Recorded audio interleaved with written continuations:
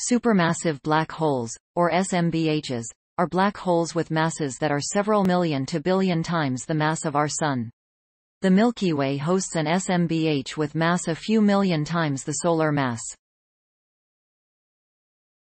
Surprisingly, astrophysical observations show that SMBHs already existed when the universe was very young. For example, a billion solar mass black holes are found when the universe was just 6% of its current age, 13.7 billion years. Although dark matter has never been detected in laboratories, physicists remain confident this mysterious matter that makes up 85% of the universe's matter exists.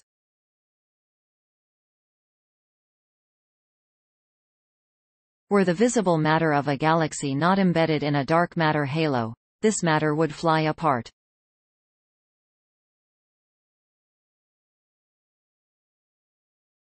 Physicists are puzzled why SMBHs in the early universe, which are located in the central regions of dark matter halos, grow so massively in a short time, said Yi-Ming Zhong, an associate professor of physics and astronomy at UC Riverside, who led the study that appears in Astrophysical Journal Letters.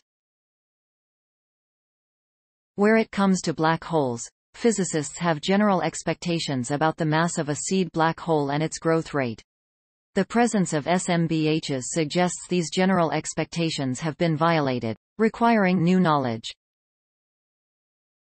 And that's exciting. A seed black hole is a black hole at its initial stage, akin to the baby stage in the life of a human.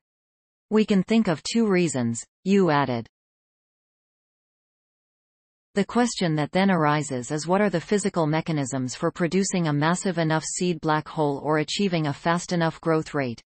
It takes time for black holes to grow massive by accreting surrounding matter, said co-author Yi-Ming Zhong, a postdoctoral researcher at the.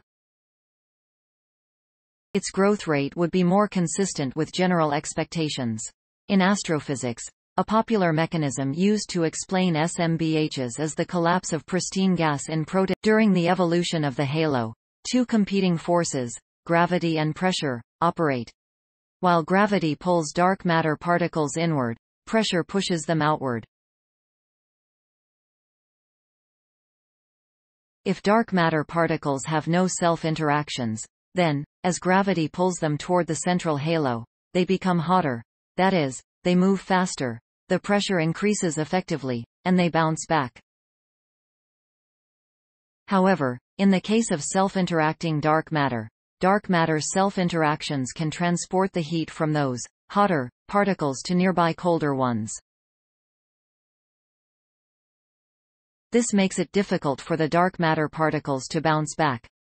Yu explained that the central halo, which would collapse into a black hole, has angular momentum, meaning, it rotates.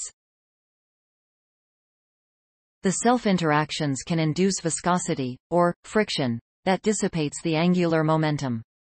During the collapse process, the central halo, which has a fixed mass, as the evolution continues, the central halo eventually collapses into a singular state, a seed black hole. This seed can grow more massive by accreting surrounding baryonic, or visible, matter such as gas and stars.